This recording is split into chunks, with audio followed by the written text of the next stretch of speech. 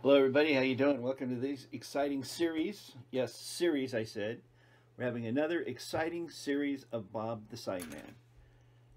I've decided to feature Gerber Omega 5.0 software for sign guys. Now, the Omega 5 software, you can do all kinds of graphics with it and everything, but online, I was looking on YouTube and some other places. All I want is a basic understanding of using Gerber Omega 5.0 for making traffic signs. Nothing else, just traffic signs. And I can't find anything anywhere. All the tutorials have complicated stuff that I would never ever use and stuff. So I decided to make my own series of the Gerber Omega 5 software for traffic sign layouts. And you use it, I have a GraphTech plotter cutter, and I'm going to use it with that. But I'm going to take you kind of step by step. We're going to first start with the basics. We're going to build a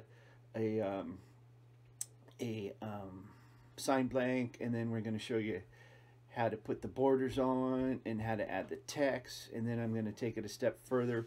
We're going to I'll show you how to stretch out the text so it's all, MUTCD compliant and everything. And then we're going to get into symbols and stuff like that.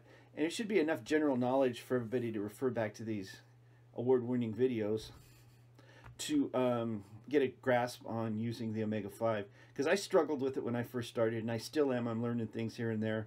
And all the tutorials and books I've read on it and stuff, it just has so much stuff that I would never ever use.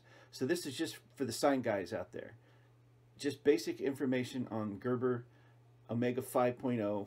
I'm not into Flexi yet. I haven't got that program. At the Napa County here where I make the traffic signs, we just have this program that we use. And I've had a couple people now ask about it. And so I thought I'd make a little how-to videos on it.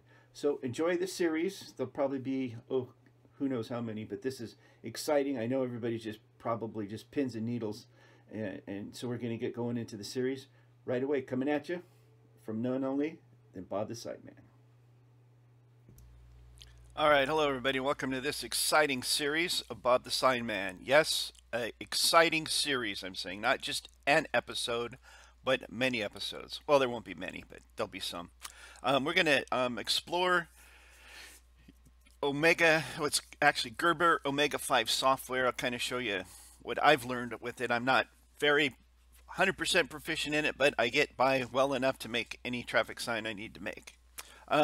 So if you like any of my videos or any of my helpful hints, you can catch Bob the Sign Man at www.bobthesignman.com, all one word. You can check out the various things I post on my page. I do have a link at the bottom where you can contact me, email me. There's a direct line into my shop at the county. I'm there sometimes not. Anyways, you can find me on Facebook, Pinterest, and YouTube. On YouTube, you can find me at Bob the Sign Man.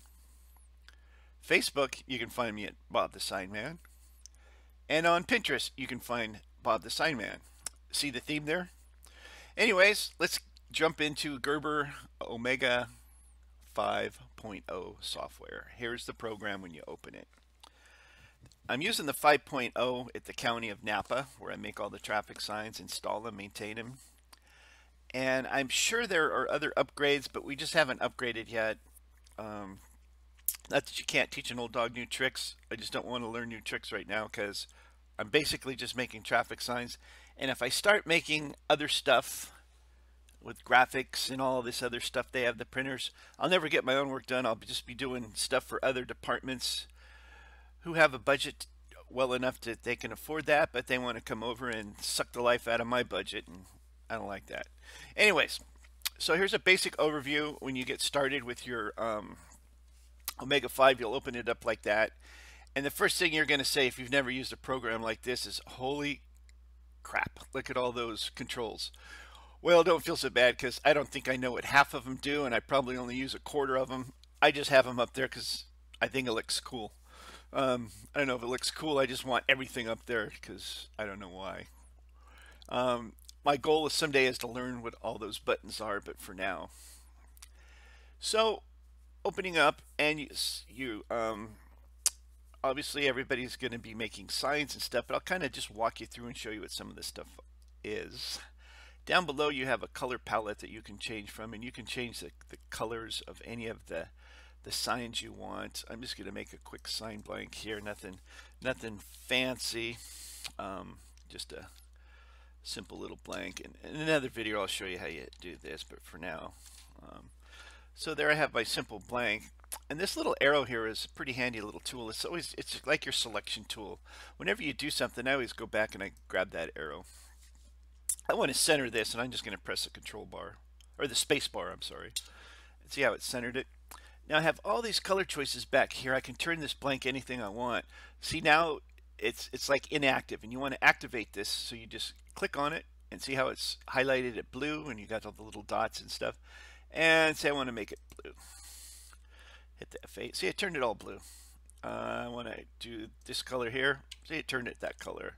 How about a lighter blue, a brown, whatever. As long as you have it highlighted, you can select whatever color you want.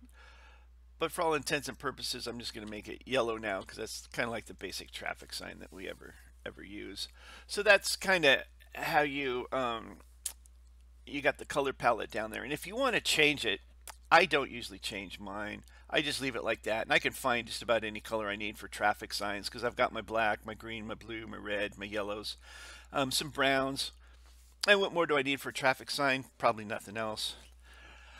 Down here you'll see the little arrow, these little colored boxes here. Like if you go here, it brings up a menu, and you can change all the palettes you want.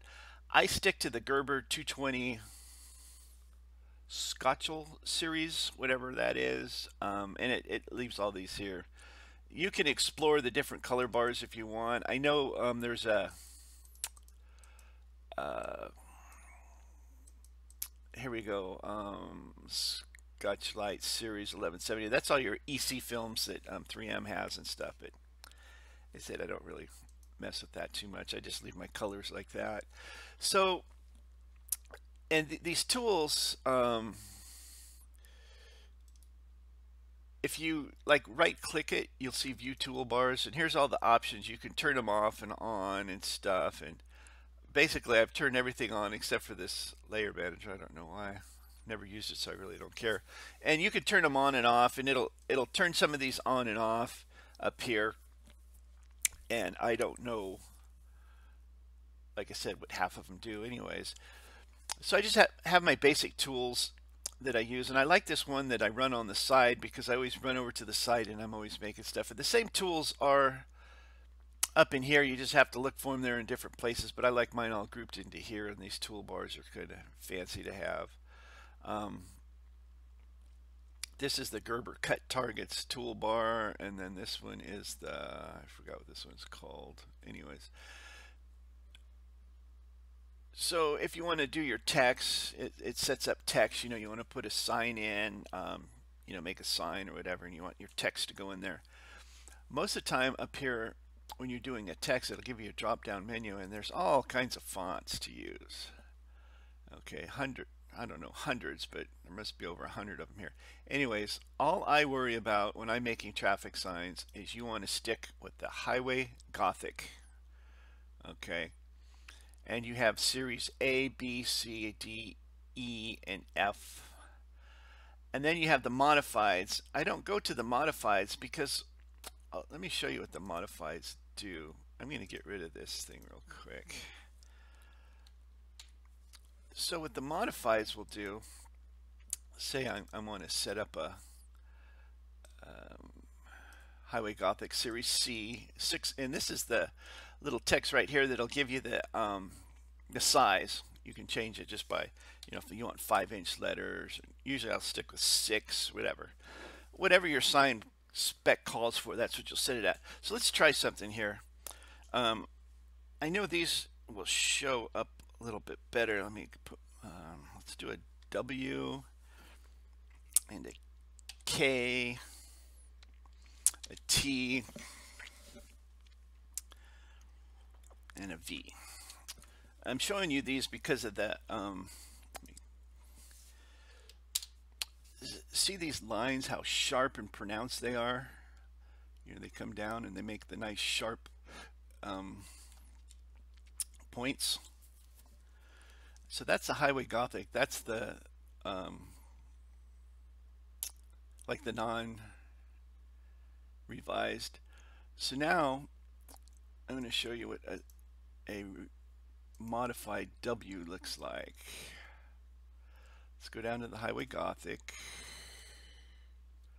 Highway Gothic modified C.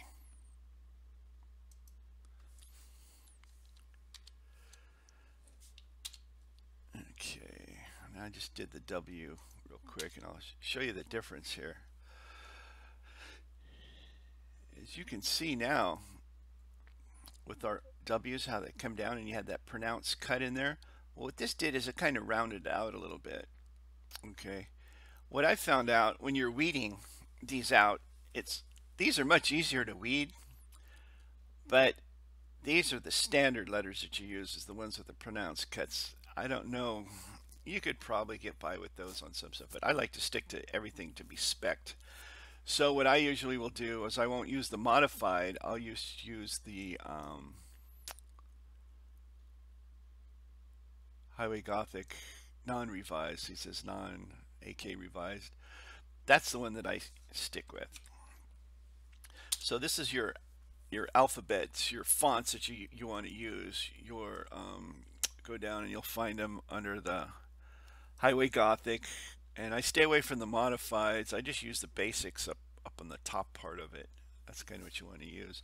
So there's basically your lettering, and I do know what this thing does. If you ever want to do anything with your text or anything like that, if you just click on the text and you can drag it across, you can come up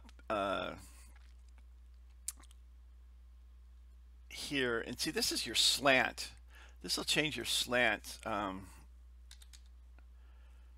me back that up to 0.5. See how it slanted the letters? Let me clear that up. See how they're kind of slanted a little bit?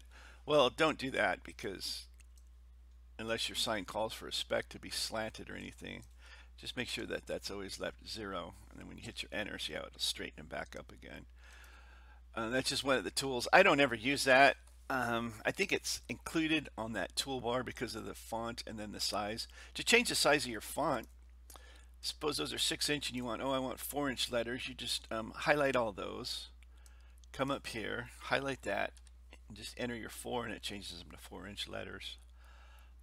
It's really simple little tool, kind of. It's a good little tool. So that's basically your lettering. Some of these other tools, you know, you can use this to zoom in and zoom out. Let me get my letters back again. So you can use it to zoom in if you want a particular area you're zooming in or zooming out on. You can make them as big or as small as you want. And whenever you get done with something, you can always just press your selection tool, and that'll get you right back to where you want it again. And since these were all done, they weren't done separately, they were done in a series, so whenever you highlight it, you can just move them around to wherever you want. And it does have a if you notice these series of dots around your lettering, you can drag them out, but see how it distorts the letters? So that's not usually a good thing to do. Bring it back to its regular size. Especially if you're making an on-spec sign, you don't want to have the font any different than it's supposed to be. So that's kind of a little basic intro here to letters, and let's see, it does have a little tape measure thing here. If you want to measure something and get kind of the size of it, see, it'll give you the distance, and you just have to play around with it. I don't use it that much. As soon as you click your selection tool, it'll make it disappear. Another thing this has too, which is pretty cool, is you can set up some guidelines. So I can set up some guidelines, and if I hit this, you can use your arrows on your keyboard and you can move the whole thing around, and see how the bottom of these turn red. So now I know it's exactly on that line. Now I can bring it over to this line here. Kind of hard to see that. You can see where it turned it red. So I know it's actually centered in there. It's just kind of like little guidelines that you can use for these. And I know they do have some that it's like a train wreck for me, where you can do these like 45 angles or whatever, and I haven't quite been able to figure those out. So they do all kinds of weird things, and I just don't use them. And to make those disappear, to bring them in, you just come up to the, see the top here? Just press down on your left button and you can grab down. You can grab as many as you want. And to get rid of them, you just bring them back up to the top off the screen, and you can hide those little guidelines. So I just thought I'd kind of do a little intro here. Some of the tools that you'll have up here, we'll go through these later. It's kind of a confusing program when you first start Units, just like using it. It's just like anything else. You know, once you get used to it, you'll find your way around.